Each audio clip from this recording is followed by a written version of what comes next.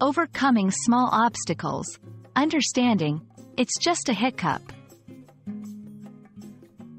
Hello everyone! Today, we're diving into a fascinating phrase you might have heard in English conversations. It's just a hiccup. This expression is rich in meaning and can add a nice touch to your English skills. So, grab a notebook, and let's explore what this phrase really means and how you can use it in your daily English conversations. The phrase, "it's just a hiccup," is a metaphorical expression used to describe a small and temporary problem or setback.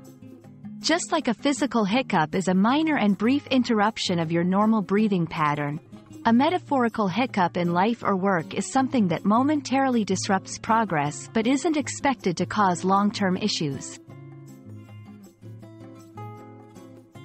Interestingly, the term hiccup itself refers to a sudden, involuntary contraction of the diaphragm, leading to a quick intake of breath followed by a distinctive sound. When we say, "it's just a hiccup," we're borrowing this physical reaction to describe situations metaphorically. This phrase is often used in both personal and professional contexts to reassure someone that, despite a minor setback, everything is under control and will soon return to normal. Let's look at some examples to understand how to use this phrase effectively. 1. In the workplace. Imagine your team is working on a project, and you encounter an unexpected issue that delays your progress. You might say, "Don't worry, it's just a hiccup. We'll figure it out and get back on track." 2. In personal life. If a friend is upset because their day didn't go as planned due to a small mishap, you could comfort them by saying, "It's just a hiccup. Nothing you can't handle.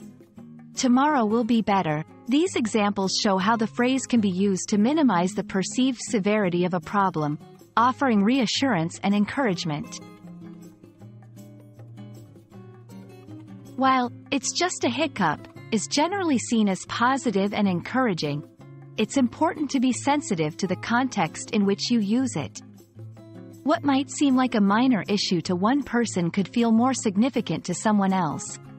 Always gauge the situation and the other person's feelings before using this phrase to ensure your words are supportive and not dismissive.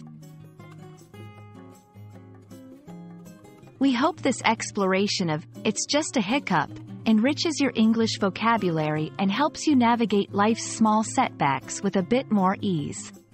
Remember, language is not just about words. It's about conveying understanding and empathy. Keep practicing, and don't let the small hiccups discourage you on your language learning journey. See you in the next video.